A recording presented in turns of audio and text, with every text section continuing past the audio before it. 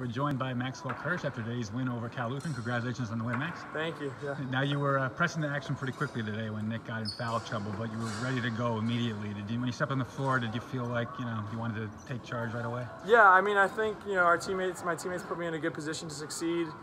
This being my third year, kind of backing someone up, it wasn't a new position. I mean, I played behind two really good players the last 2 years, and Jack Ely and Riley Hall, and when they got in foul trouble, I always had to be ready. So luckily I had some practice before this year, coming in early when I wasn't maybe expecting it, and just getting right into the flow of the game. There's been a few times this year where the bench has really kind of changed the pace of the game and really helped turn things around. Do you guys, basically, even on the bench 1 through 12, just anybody feels like they can come in and make a difference? Yeah, I would say so. Coach Scalmanini does a good job, obviously, of recruiting a lot of talented players. I mean, there's not one guy on our team who doesn't deserve to play.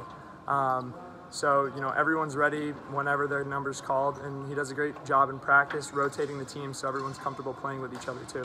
And lastly, you're coming off the 4 road wins in 8 days, a couple tight games. What did you guys learn about yourselves in that stretch?